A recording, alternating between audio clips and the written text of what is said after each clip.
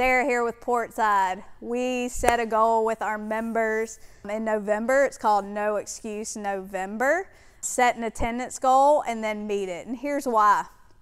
Between Thanksgiving, Christmas, New Year's, down here Mardi Gras, like there's almost 3 months where you just forget about everything that you've worked hard for in your health and your fitness journey and your mindset journey.